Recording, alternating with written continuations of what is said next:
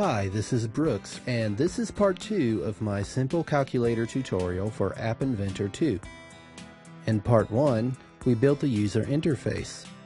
In this part, we will work in the blocks editor. It's always a good idea before you start coding to think about the problem you're trying to solve and figure out what you'll need to solve it. In this case, we know the user will be entering a number, an operator, and then a second number, and we'll perform an operation using those 3 values. We'll need to store those values in memory, so we'll need 3 variables. I'm calling mine current, previous, and operator. You can call yours whatever makes sense to you. For current, we'll set an initial value of 0. We find the numeric block in the math section. We change the name from the default name to current. We then do the same thing, but this time change the name to previous.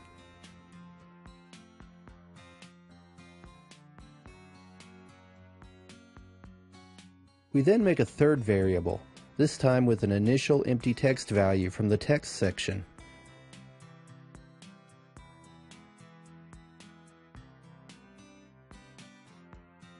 We'll name this one operator.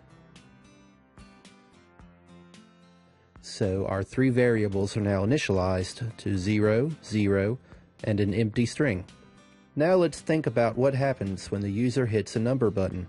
For example, the number 1 button.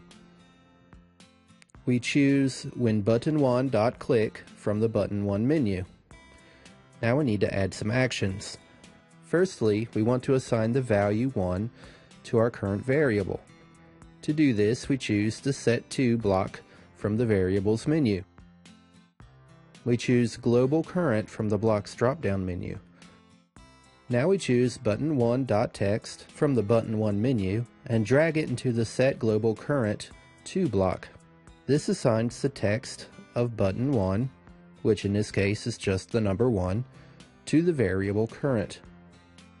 Now we want to show that number on our display. So we choose set label 1 .text from the label 1 menu and drag the get block from the variables menu into the set label 1 text block. We choose global current from the drop-down menu. So this looks pretty good so far, but if you take a minute to think about what happens, you'll see that this isn't right. Not yet. To see why, let's trace through what happens to the data as we continue. When a user clicks button 1, the text value of button 1 is assigned to the variable named current. When a user then clicks button 2, which would be set up the same way as button 1, the user is expecting the number 12. But the button, as we have it set up now, would simply replace the 1 stored in current with the text value of button 2. So how do we set this up so that clicking button 1 and then clicking button 2 stores the value 12 instead of just 2? The trick to this is to think about what happens to the numbers. If the user wants to enter 25, they click 2 and then click 5. What happens to the 2 in 25? It gets multiplied by 10 to become 20 and then added to the 5. If the user then clicks 8, the 2 and the 5 both get multiplied by 10. The 2, which became 20, now becomes 200. The 5 becomes 50, and they get added to the 8 to make 258. So we need to recreate this with code.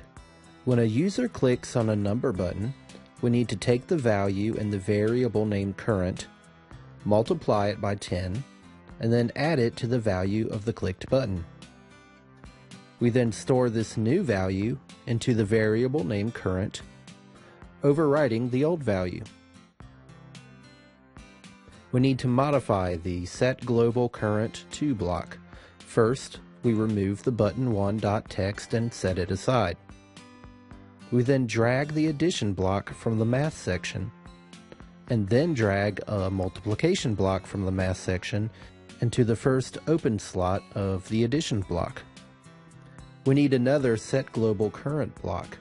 As a shortcut, we can highlight this one and copy it using Control-C or Apple-C if you're on a Mac, and then paste it with Control-V. We place our new set global current block into the first open slot of the multiplication block.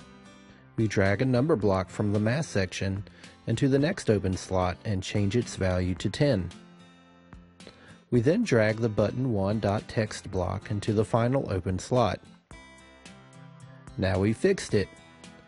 When the user clicks 2, then 5, then 8, the value of current will be 258. We'll need to do this for every number 0 through 9.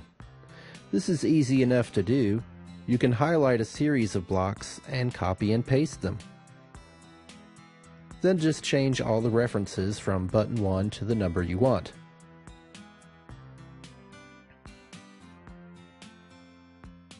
Now that you see a few of these side by side, note that there's a lot of repeated code here. This is a good opportunity to introduce the concept of procedures. Instead of just repeating this code over and over again for each number block, we can write it once inside of a procedure and then just call that procedure in each number block. Although it's not necessary to make a procedure, it will work just fine like this. A procedure simplifies the code and makes updating the code much easier. For example, if, in the future, we want to change this code, we'd only have to do it once instead of 10 times. To create the procedure, we choose the ToProcedureDo block from the Procedures section.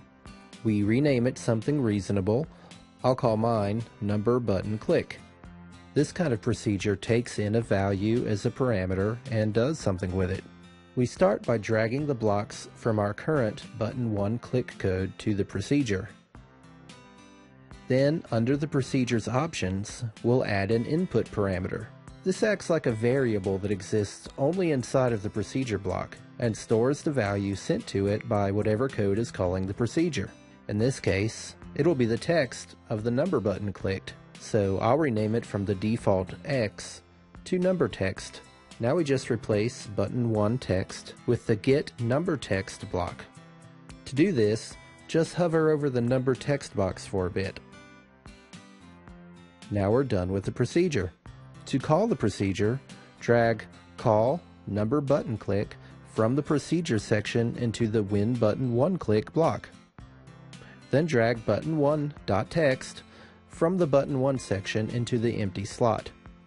This calls the procedure and sends the text value of the button as the input parameter.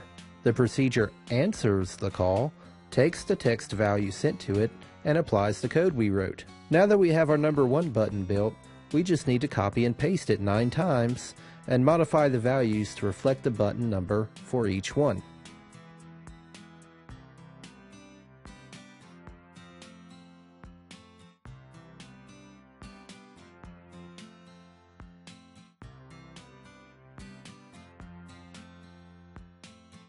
With this, we've taken care of all the number buttons, and we'll wrap up this part of the tutorial.